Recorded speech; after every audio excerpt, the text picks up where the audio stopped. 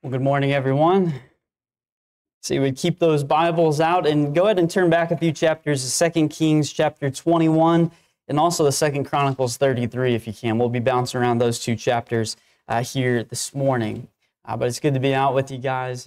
As always, I'm excited to present a lesson from God's Word with you. Next week, Lord willing, Haley and I and Russell, we're going to be down in Florida. And so in my absence, Jacob Britnell will be presenting the lesson. So I know he'll do a good job with that. So that gives you something to be looking forward to for next Sunday. But this morning, we're going to talk about someone you may be familiar with, King Manasseh. But even if you have no idea who King Manasseh is, consider this, would you? Do you have any friends named Manasseh? Right? Any cousins named Manasseh? Probably not.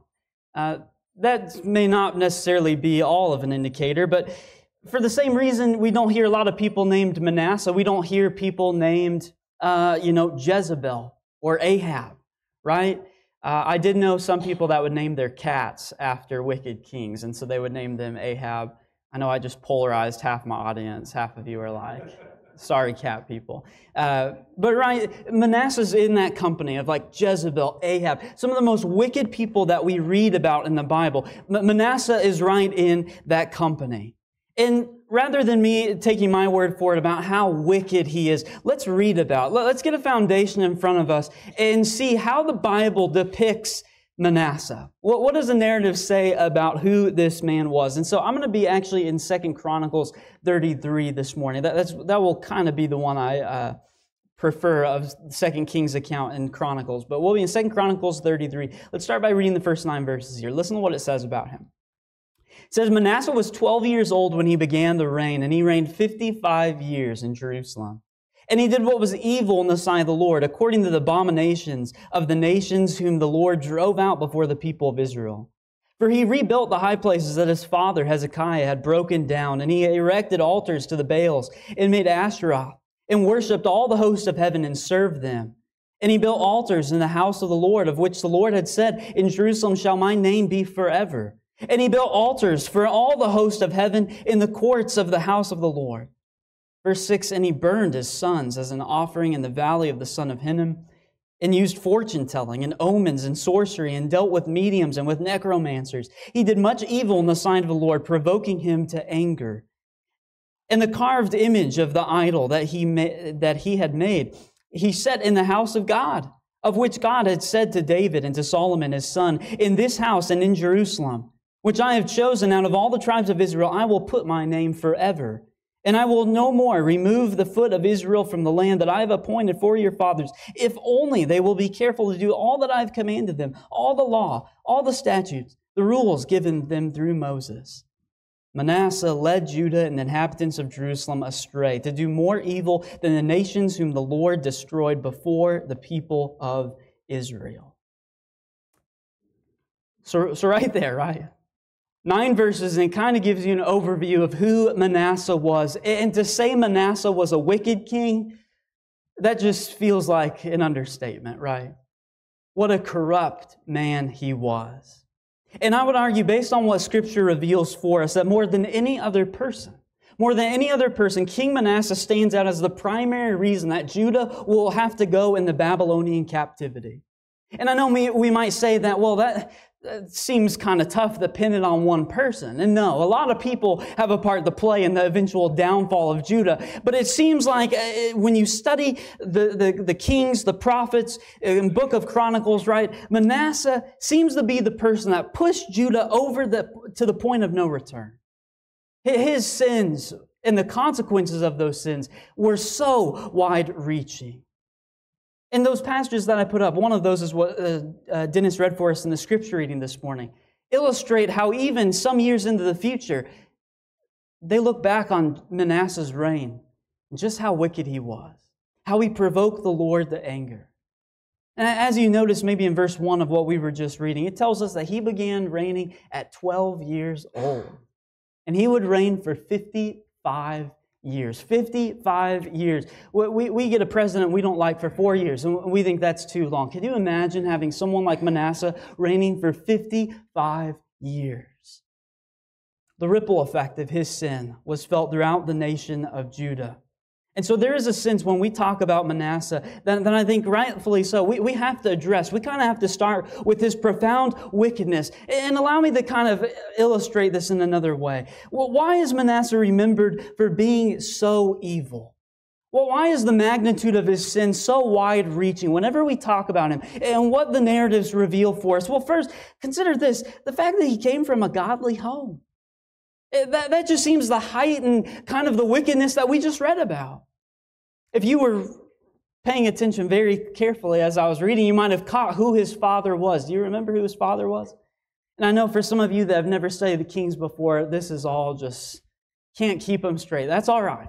But his father was Hezekiah. And Hezekiah is right up there with the likes of David and Josiah. He's one of the righteous kings of Judah. In fact, go back just a couple chapters, the 2 Chronicles 31. Listen to what it says about Hezekiah. This is Manasseh's dad. Listen to what it says about him. It says, "Thus Hezekiah did throughout all Judah, and he did what was good and right and faithful before the Lord his God. In every work that he undertook in the service of the house of God and in accordance with the law and the commandments, seeking his God, he did with all his heart, and prospered." Right? So, I mean, what a great guy. I mean, he's remembered, like I said, as one of the greats in the kings of Judah, up there with David. Hezekiah is king when Judah is staggering. They're walking in the darkness. They haven't observed the Passover in years. And he comes about and he restores that. And so then the sin of Manasseh becomes magnified in a sense. When here we have a son who grew up in this home with Hezekiah as his father, and he turns his back on what he was taught and what he learned. And maybe we even see this sometimes today. Someone who perhaps spits in the face of those that taught them, those that so deeply tried to implant God's word in their heart, and yet they wanted nothing to do with it. It's heartbreaking when we see that, and such is the case of Manasseh. But another thing that kind of heightens the sin of Manasseh and why he is remembered for being so evil is the fact that God repeatedly warns him. It wasn't that he could just claim ignorance, right? And that he didn't know better. No, there are so many instances where we see that different prophets came during the time of Manasseh. Different people, servants of Yahweh, would come and warn him and say, you need to not do that. Right? Or 2 Chronicles 33 and verse 10, one verse after what we started with. This is, the Lord spoke to Manasseh and his people, but they paid no attention. They didn't listen. That they ignored what the Lord had said in 2 Chronicles 33, again, looking back in history, kind of summarizing the period of the decline of Judah and Israel, summarizes that idea as well. And so here we have this man. Again, he can't claim ignorance for how he acted. He grew up learning about Yahweh, and he repeatedly had warnings and interactions with prophets sent from God. But doesn't it say a lot about a person who doesn't heed the warnings? Doesn't listen when someone comes to them with instruction? Many of you will remember what happened in August, right? 19 years ago in 2005. Hurricane Katrina hit New Orleans. One of the most devastating hurricanes our country has ever seen. Made landfall as a Category 5 hurricane. And as that hurricane entered the Gulf, you might remember some of the satellite photos. That was one of the few hurricanes that we've ever had that filled the entire Gulf of Mexico. I mean, that just sends shivers down your back that thing's coming. And the mayor, for the first time in New Orleans history, had to issue a mandatory evacuation. And the mayor, you can go back in history, he warns the people and said, this is the storm we've been dreading. This is the one that we hoped would never come. And so these mandatory evacuations went out and they begged the people, pleaded with them, say, hey, you need to leave. If this gets over those levees, it's a bowl. And yet you can look back and stories can be found of people who said it won't be that bad and said, we'll wait it out. To this day, 19 years later, we still have no idea how many people died in Hurricane Katrina. Latest estimates are anywhere between 1,200 or as many as 1,800, because so many of the bodies were never even recovered. That was the nation's costliest hurricane. It estimated that it cost us $150 billion in damage. It left that city unrecognizable. But again, those people were not without warning.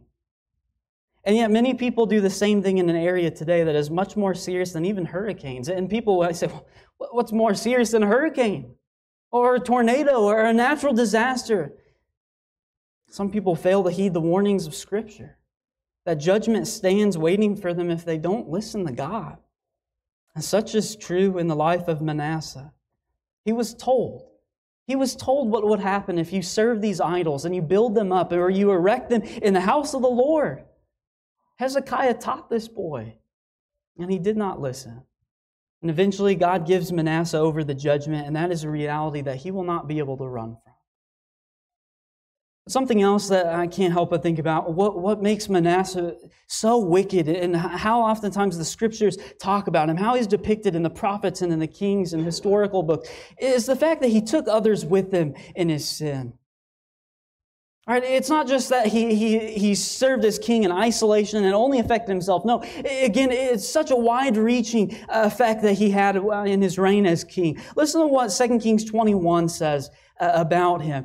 Verses 10 through 12, it says, "And the Lord said by his servants, the prophets, because Manasseh, king of Judah, has committed these abominations and has done things more evil than all the Amorites did, who were before him, and has made Judah also to sin with his idols. Therefore, thus says the Lord, the God of Israel, behold, I am bringing upon Jerusalem and Judah such disaster that the ears of everyone who hears of it will tingle." Do you notice verse 11, what it emphasizes about Manasseh there? Did you catch that? It said Manasseh committed these abominations. Manasseh did more evil than the Amorites. Manasseh made Judah to sin with his idols. All right, it's one thing if he made a mess of his own life. The Scripture makes it clear that he affected so many others. He led Judah into sin as well. And right, he brought his own family down too. He lost his own family. I'll spare you showing pictures on the PowerPoint of how horrific the practices were that made mention of him sacrificing his sons. Other people suffered from the consequences and the sins of Manasseh. And so hopefully you can see why he's remembered for being so wicked. But eventually in Manasseh's life, the warning he heard throughout his reign as king, they come true. It's a reality he can't escape from. And go back to 2 Chronicles 33, please. Let's read about what happens to Manasseh, because that's not where the story ends. 2 Chronicles 33 and verse 10. We'll read verses 10 and 11. It says, "The Lord spoke to Manasseh and to his people, but they paid no attention. Therefore the Lord brought upon the commanders of the army of the king of Assyria, who captured Manasseh with hooks and bound him with chains of bronze and brought him to Babylon." Verse 11 is a terrifying verse. I want you guys to appreciate that. It doesn't go into much detail, but the Assyrians were ruthless. Like we've been talking about Manasseh, and he's a bad guy. Assyria was not a nation you wanted to mess with. Right? We fast forward today, we remember the death of Jesus, right? In the Lord's Supper, how he was hung on a cross. And we think about crucifixion. What a cruel way to die. You know who was the first nation that started doing crucifixion? It was the Assyrians. They were masters in torture. And so verse 11, thankfully, it spares us some of the details about him being bound, captured with hooks and bound him with chains. Don't, mature audiences only, right? If you Google that and you want some pictures, it's disturbing. Just how cruel this is. But notice what comes from this judgment. It caused Manasseh to seek God. Keep reading verse 12. It says, "And when he was in distress, he entreated the favor of the Lord his God and humbled himself greatly before the God of his fathers." You catch that, the first part of verse 12, right? When he was in distress. Lets us know that he's suffering right now. Things are not good for Manasseh. But what does that cause him to do? We see God's judgment, God's discipline works for good. It's always just. It's always good. We may not be able to see it. We may struggle to reconcile that. But for Manasseh, this is the first time he really thinks about God. And you bet now he's thinking about Yahweh, the true God, the Lord of Lords. And so in verse 13, this is what he prays. He prayed to him. Verse 13, he prayed to him, and God was moved by his entreaty and heard his plea and brought him again to Jerusalem into his kingdom. Then Manasseh knew that the Lord was God. We see that what comes from his judgment, when he is suffering at the hands of the Assyrians, causes him to cry out to God. And you know what maybe staggers us most is verse 13 is that results in God's mercy. That God is moved. God is moved by the prayer of Manasseh, even someone like Manasseh. And immediately that causes Manasseh to quickly try and go out and fix the damages that he's done. He repents, right? And we see the fruit of that repentance in verses 15 through 17. Listen to what Manasseh does after he realizes that the Lord is God. This is what it says. And he took away the foreign gods and the idol from the house of the Lord and all the altars that he had built on the mountain of the house of the Lord in Jerusalem, and he threw them outside of the city. Verse 16, he also restored the altar of the Lord and offered on it sacrifices of peace offerings and of thanksgiving. And he commanded Judah to serve the Lord, the God of Israel. Verse 17, nevertheless, the people still sacrificed at the high places, but only to the Lord their God. So we see that Manasseh, after recognizing that the Lord is God, that he's been doing so much that is wrong, immediately repents, right? He's trying to undo this damage. He's trying to change it.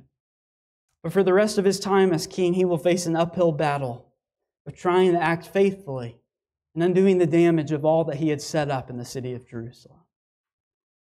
And so as we close this morning, I want us to finish by pointing out some applications that we can learn from the life of Manasseh. Some applications that are relevant for us as people that are under the new covenant, looking back and studying from those who are under the old covenant. I'm going to give you just 3 lessons, applications to take home with you this morning. And the first is this, that, listen, a godly family is not a guarantee for spiritual success. And I would argue the inverse of that is true as well, right? An ungodly family is not a guarantee for spiritual disaster. And the stories of the kings, right? Read Kings, read Chronicles, illustrates this so plainly. Where you see how a wicked king is followed by their son being just one of the most righteous kings. Or, like in the case of Manasseh, right? He comes from a godly, a righteous father like Hezekiah, and he turns out one of the most rotten of them all. And so you see kind of both sides of that spectrum when we study the kings. And that's where I think it's important for us to remember that we don't inherit the sins of our parents, right? Ezekiel 18 is a great chapter that illustrates that, right? The soul that sins shall die. We don't inherit the wickedness from our parents, but the opposite of that is true as well, right? We don't inherit the righteousness of our parents. If only it were that easy. Manasseh teaches us that that's not the case. But what a blessing it is to grow up in a godly home where the Lord is put first in everything. I look out and I know most of your stories, not all of you, but I think I know most of your stories, and some of you come from some really good families, some godly homes, where you see the Bible is read. You have parents that pray with you. When Sunday rolls around, there's no debate on what are we going to do today. Because you know that the Lord, Sunday, the first day of the week, that's the Lord's day. You grew up in that environment, and that is a blessing. And for those of you who come from righteous parents and families, don't take that for granted. We kind of hit on this actually a little bit in Bible class this morning, that a godly family is not a guarantee for spiritual success. And I would argue this too, that our families are not the most important relationship either, right? That's not ultimately what it is all about. See, what matters most is not who you are the offspring of. That I'm the offspring of Kyle and Mary, or someone's the offspring of Rob and Dana, or Patrick and Laura, right? Rather, what matters is if we are sons and daughters of who? Of God. And how is that possible? How can we ever be sons of God or daughters of God? It's through Jesus. Ephesians 1:5 brings out that language that through love, God predestined us for adoption to Himself as sons through Jesus Christ. See, being found in Christ is the most important family that we can be a part of. But what I hope to emphasize with this point is that we need to appreciate that following Jesus is a personal decision. It's a personal decision that someone has to make on their own. It's not something another person can do for you. Sure, parents should be leading you and should be helping you in that effort.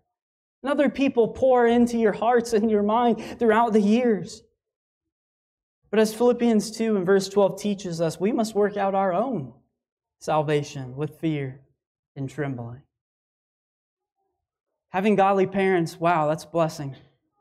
It's a great advantage that some people don't have. But at the end of the day, it's not a guarantee. It's a personal decision to follow after Jesus, to choose what is right, and to choose that each and every day.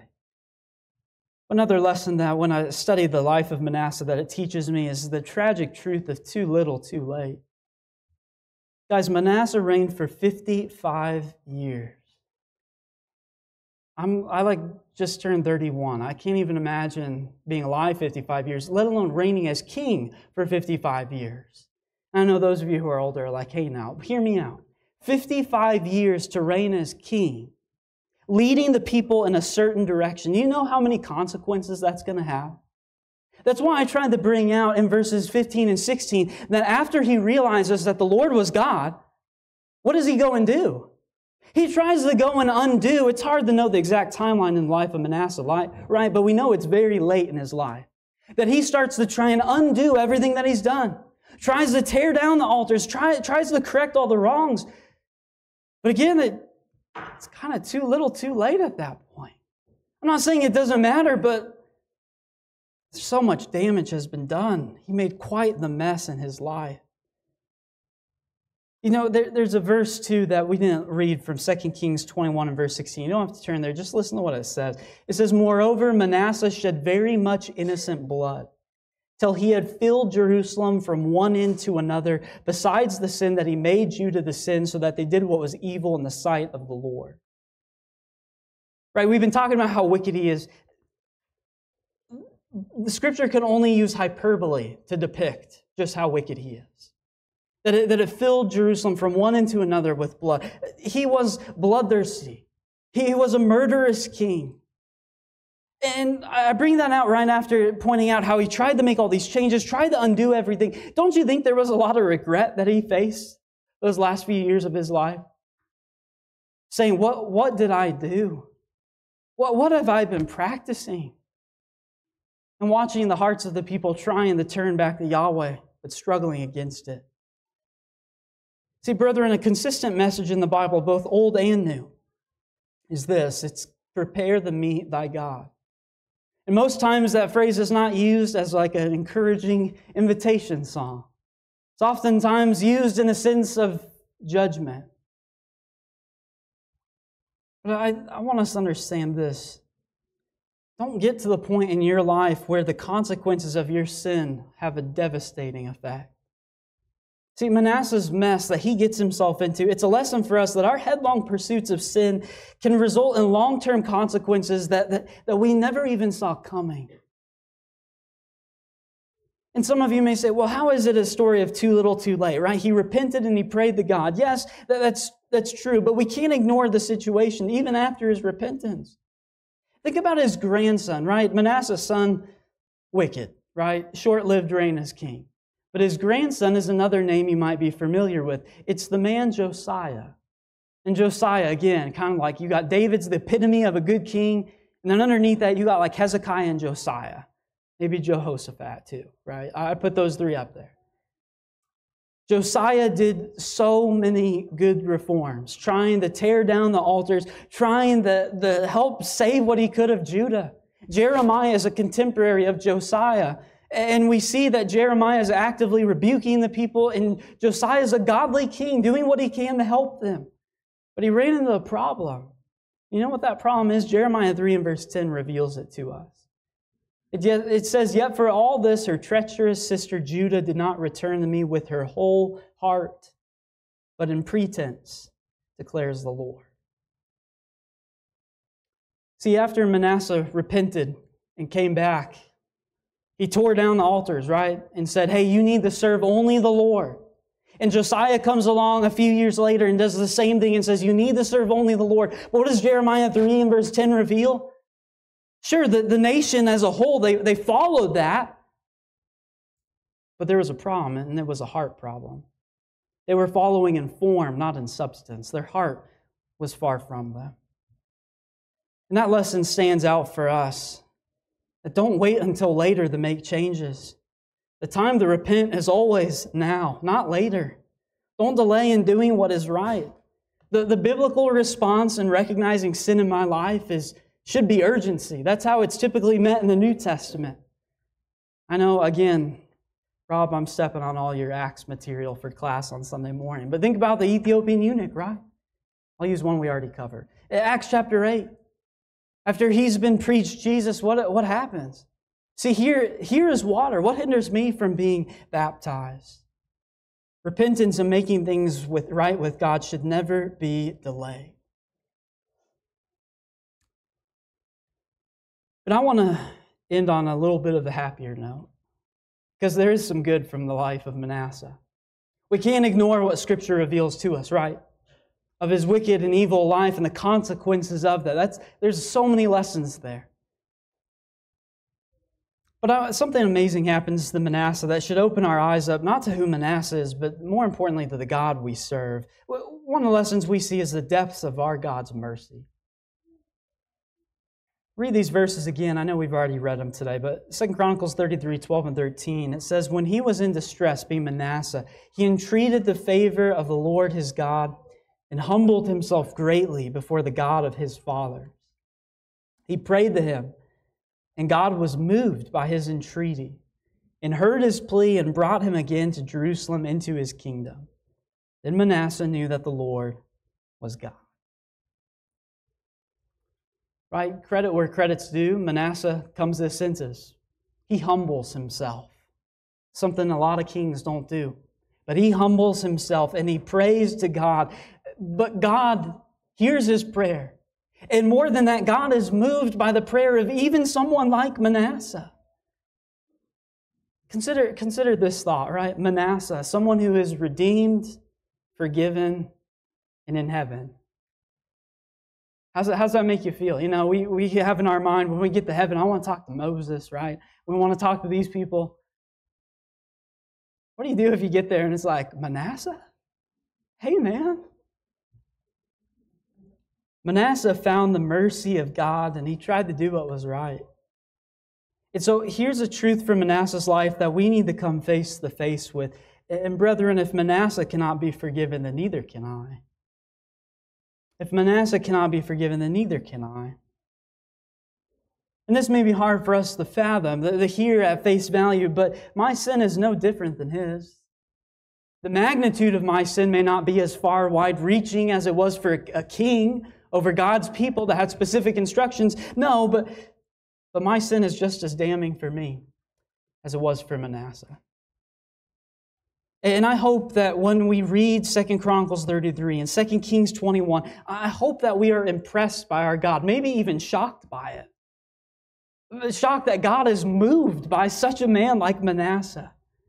But it teaches us that God's grace and mercy is a well that goes deeper than we can even begin to comprehend. That Manasseh, thought about putting this as the subtitle of the lesson, right? He's like the Saul of the Old Testament. It's kind of what he's like, the Saul of the Old Testament, that even he can find mercy from God. And what an encouragement that should be for sinners like you and me. Praise be God for His rich mercy and grace. And so as we finish up this lesson, we're going to offer the invitation here in just a second. But in preparing for this lesson this week, I couldn't help but think about a New Testament verse, one of the more well-known verses, John 3:16. I think someone also quoted that in Bible class this morning, where it says, "For God so loved the world that He gave His only Son, that whoever believes in Him should not perish but have eternal life." See, God did not send His Son. He didn't send Jesus to this earth out of wrath and anger. He sent Jesus to this earth out of love, out of compassion. He sent Jesus because He loved us so much. And John 3 also teaches us that we must believe in Jesus. And belief doesn't mean just faith alone. Faith is coupled with action and obedience and trust. John 3 and verse 3 also says, right before that famous verse in 16, it says, unless one is born again, he cannot see the kingdom of God. It's a beautiful passage. We talked this morning about the grace and the mercy that Manasseh experiences, but guys, God's grace and mercy stands available today. That anyone who has come to understand who Jesus is and what that means for you, that He died, that you can be forgiven, that you can experience that same grace, that same mercy. The invitation stands ready for you this morning. Unless one is born again, he cannot see the kingdom of heaven. If you're here and ready to give your life to Jesus, the water is ready. We'd be happy to assist you in that. So if you're here and subject to heaven's invitation, we invite you to come in front as we stand and sing the song. Select.